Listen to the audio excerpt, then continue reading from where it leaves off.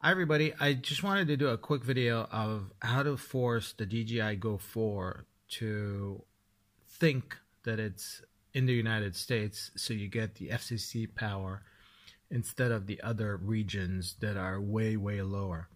This effectively doubles the range of your aircraft if you're outside of the United States. Now, I'm not sure about the legality of this, but I'm just showing you for information, so take it as is.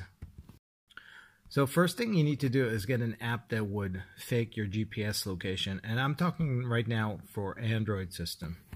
So I use this app. It's fake GPS, but they all work, but this one is really easy to use. So you load it, you launch it, it will prompt you to go to the developer settings, and if you don't know how to get to the developer settings, you go to the about device, and I believe you click on build number until the developer mode shows up, and then you go back and go to the developer option, and you scroll all the way down. That would show where you can use mock location app, and this basically will give Android a fake location. So if you click on it, you would choose the app that we just downloaded, which is this one. Now if you go to the fake GPS app, you can choose anywhere on the map in the United States and click go. This will create a fake GPS location. Now, what I noticed, you have to launch Google Maps and have it orient to that location first before launching DJI. Now, after you launch DJI Go,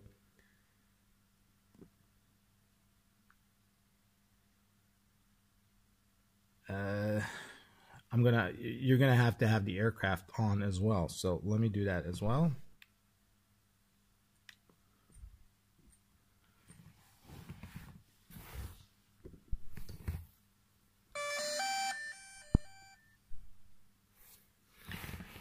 Alright, so we're gonna go and enter device, enter camera view. Right there. Now, I've already switched to the different country, so I'm not gonna click OK because that will revert back to my location, which is outside the United States right now. So right now I'm gonna click cancel. But when you do it, you would click OK for the first time where you actually fake the location. This way it will change it to the actual to the United States. So I'm going to click cancel, but I'm going to show you right now how you can tell if you actually switched. So you click on the Wi-Fi signal right there, and if it shows the 1 to 11, then it means that you're in the United States bands and power output. And the 149, 143, 147, 165, those are in the 5.4 gigahertz band, and the channel mode shows 2.4 gigahertz, but you can change to the 5 gigahertz if you select one of those. And for example, if you do this, you can see it changed to the 5.8 gigahertz. But I just leave it on auto.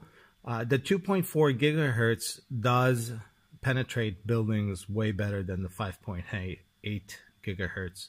So that's why I like to keep it in that mode.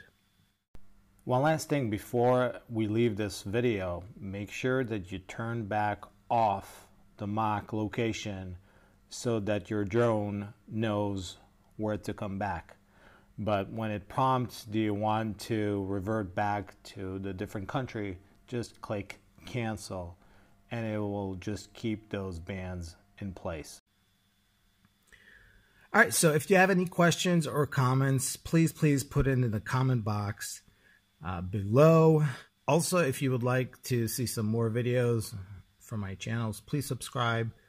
You can always unsubscribe in the future. And thanks for watching. Hope this helped, and I'll catch you in the next video. Till next time. Bye.